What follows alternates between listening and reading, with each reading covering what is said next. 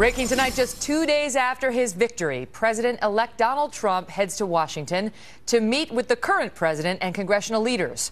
But as lawmakers work to ensure a peaceful transition, streets across America are anything but serene, as Mr. Trump's critics once again stage protests, ignoring bipartisan calls for unity, insisting Mr. Trump is not their president, and in some cases even calling for violence.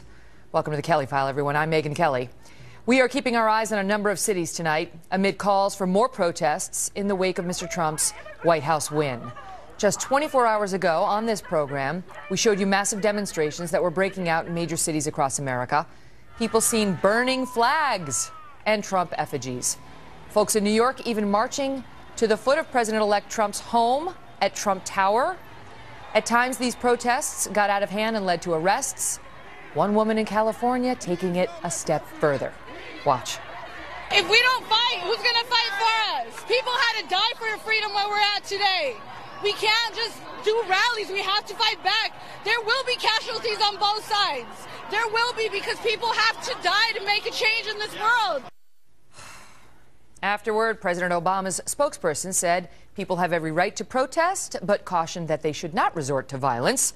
Today, Donald Trump's campaign manager encouraged the president and Hillary Clinton to address the situation. We'll speak with Kellyanne Conway, who's here live, about that in a moment. But we begin tonight with Rob Schmidt, who's live in New York City, covering the situation there. Rob, what are you seeing?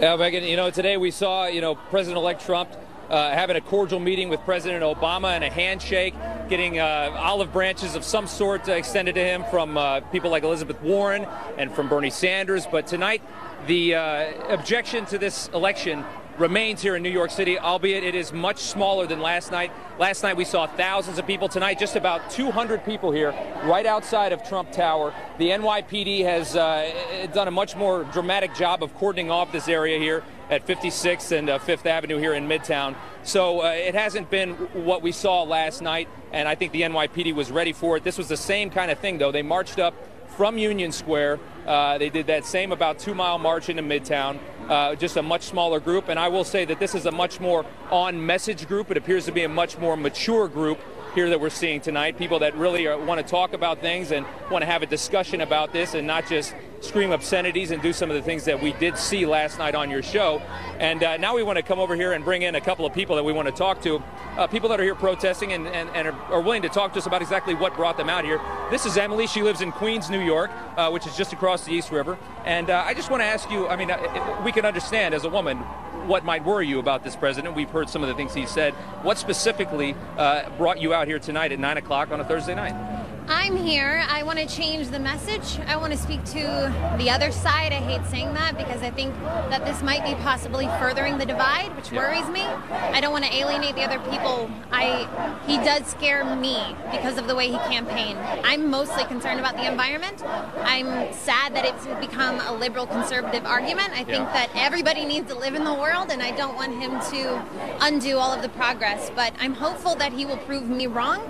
Right. I just want to let everyone know that voted for him, that I don't think all of us think they're all racist and bigots and homophobic, and I think that this might be sending the message that we think they're all that way. Was there one thing that he said that was the most offensive to you? Was there one thing that bothered you the most? That climate change is not real and not happening in a hoax. So you have a whole different perspective on this thing. I don't think he's as bad as we think he is, but I'm worried. And thank you very much, Emily. Appreciate it. Thank you very much. So there you have it. That's just one opinion of several out here that you see. That's the first time I've heard environment as a reason, though. We'll send it back to you, Megyn. All right, Rob, thank you. Well, while there are certainly divisions, Donald Trump's victory did make history. And on that night, there was someone by his side who made history as well. Kellyanne Conway, his campaign manager, the first woman to run a successful presidential campaign. There you go, James. Let it out. Say it loud, say it proud. She joins me now live. Congratulations. Thank you, Megyn. On his victory and on yours. Well, I appreciate that. I just think he's a very unique, compelling messenger who took his message directly to the people. We We're totally impervious to the naysayers, the critics, the polls, the pundits, many in the media, frankly. And I'm just glad that I think this is the people's election. I really do. And I feel like my Republican Party was veering dangerously close to becoming the party of the elites for a number of years, and I'm just glad it's the party of the forgotten man, forgotten woman. Well, there's no question that Donald Trump earned this victory, but you also helped, and he had been through 2 other campaign managers who were not able to get him quite in the space that would prove to be successful, and then Kellyanne came in and managed to help a successful candidate be his best self. And so, I know, you're sweet. She's giving all the credit to other people because that's how she is. But let's talk about what your reaction was the other night, because we're sitting on the set and you go into those exit poll meetings at 5 o'clock and they're like, it looks good for Hillary, doesn't look good for Donald, probably be able to call it in the 11 o'clock hour, looks like it's going to be a Hillary win. And these are just data crunchers, these aren't partisans, it's just reading what the polls, the exit polls have said. When was the moment you knew, oh my God, like he actually is winning, he's winning this? So our goal was always to protect the core 4, as I call it, Florida, North Carolina, Ohio, Iowa. Not an easy feat. We knew Iowa and Ohio looked good going into election night, and we knew we were behind in the early vote in Florida and North Carolina, but we weren't as far behind as Governor Romney was in 2012 because we were ready for that. And in concert with the RNC, we built a field operation, a ground game, a data operation that tried to mitigate the loss of early voting that just Republicans tend to experience. We needed a big day of vote in those states, and when we saw that catch up, we knew that we were going to be close, but probably prevailing in both states. The other thing, Megyn, is that in later weeks we saw about 6 different paths to 270, but most of those paths ran through the upper Midwest. And we figured, you know, when I saw Michigan, Wisconsin, Pennsylvania competitive, and I saw Hillary Clinton not getting over 50%, the thing about her in all of these swing states, she never got a low ceiling. I've been saying that all along. Well, when did you realize Michigan was in play, that Pennsylvania was really in play? Was it Comey? What was it? Well, our internal polls, and I know in like public when? polls, at one point, probably 3 weeks before the election. I mean, these are states that were always attracted to the Donald Trump message of renegotiating bad trade deals, getting your jobs back from Mexico and China, creating 25 million new jobs, energy and infrastructure investments, and patriotism, frankly. Those jobs were always resting it, but he was getting crowds wherever he went, and people were saying, oh, who cares? I called them the wrist flickers. Oh, crowd size, it doesn't matter. It does matter because they didn't matter for Romney. They didn't matter. Right. That's why. I mean, honestly, if you look at the last election, Mitt Romney's crowd size were huge, not consistently in the way Trump's were, but, you know, and he didn't win. So that you go by history. But in the end, Trump, I mean, not only did he have the huge crowds, but they were motivated and they were mobilized. They were. They made the difference. Let me ask you about on a go-forward basis now. Everybody's wondering about the cabinet. Who's he going to use as his top advisors? You confirmed publicly that you've been offered a job in the Trump White House. Want to give us any hint or forecast what that might be? No, and it's not a specific job. I was just pushing back on a ridiculous media report that I was reluctant to go inside the administration because I wanted to run. Well, I wanted to run my own. I want to run my own business, and people just shouldn't say that without checking with the source. So Gabe Sherman reported that without even asking you whether it was true. Correct, and I just said false. Maybe the people who are the sources would like my job in the White House, but no, that's something. It's a conversation I will have with Mr. Trump when it's appropriate, and I've already told him that I'm willing to serve. What do you think it's going to look like? I mean, because the names that come to mind: Rudy Giuliani, Chris Christie, Newt Gingrich, Ben Carson, Steve Bannon, all those in the running, as far as you know. Well, I know they've been incredibly loyal and they're incredibly capable and qualified to take these types of positions. I don't like to speculate on personnel. I think those are personal decisions. We'll get to that soon. But the folks that that's right. And this is Donald Trump's presidency, and it's his cabinet, and it's his senior team to name. I just think the major criteria will be loyalty to him. Yeah, he needs to have people he feels comfortable with. But then also capable and qualified to do the job. But everybody you just named certainly is. Now let's talk about what we saw there with Emily, the protester. She's fearful, right? And for her, the issue is climate change, and we've heard so many other issues with other people who are out there. Women, Hispanics, people who are afraid they might get deported, right?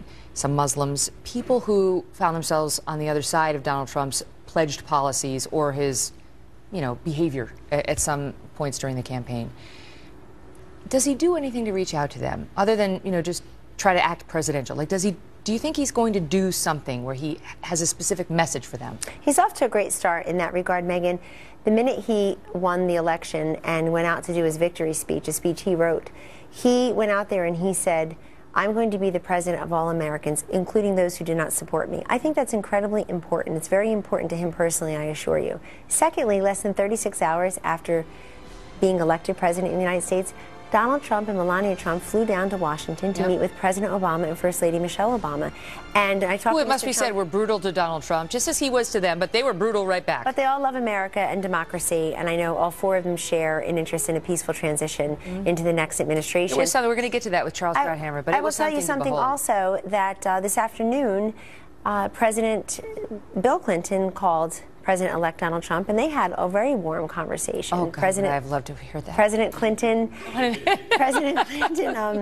congratulated Mr. Trump on his victory and wished him well. And so you're hearing that again and again. And I think that's my message to the protesters, too, which is take your cues from these 5 or 6 people today. The sitting president, the former president, keep an open mind. First lady, keep an open mind, and certainly the Trumps, who the campaigns they had a are always wonderful, rough and fantastic tumble. day there. They're rough and tumble. But during the campaigns, you never liked the personal attacks. You never liked it. Ivanka made clear she didn't like the personal attacks. You know, nobody is a perfect person, and everybody's got flaws.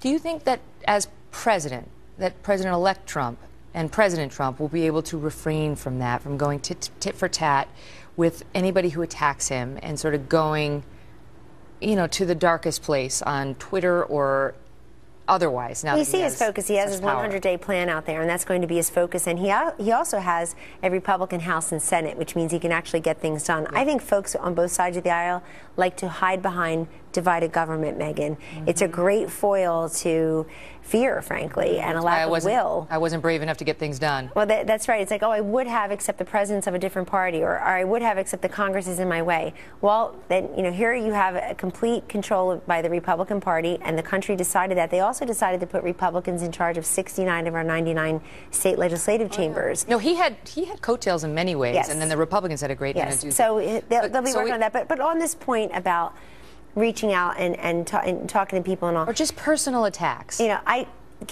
can we agree? I hope we can agree that no one has ever been subjected to the deluge and just unbelievable avalanche of personal attacks as Donald Trump. I can just tell you, as one of his senior staffers. It's only going to get worse now that he's president. Goodness, but it's nothing like we're the walking wounded. I mean, there's nothing like it, and it's just like the Edward Scissorhands of insults. And frankly, I think if Secretary Clinton had not run such a nasty, negative campaign toward the end, she could have made the race more competitive. People don't like that. They don't like the paid advertisements of insults. That Trump gave as good as he got, and he gave. But he had a very aspirational, uplifting message in there too. He did in his last couple of weeks, especially. But my point is, as President of the United States, you know, he can't be engaging in attacks on civilians, verbal attacks or shots like that, and that doesn't lift us up. And do you think he's going to stop that?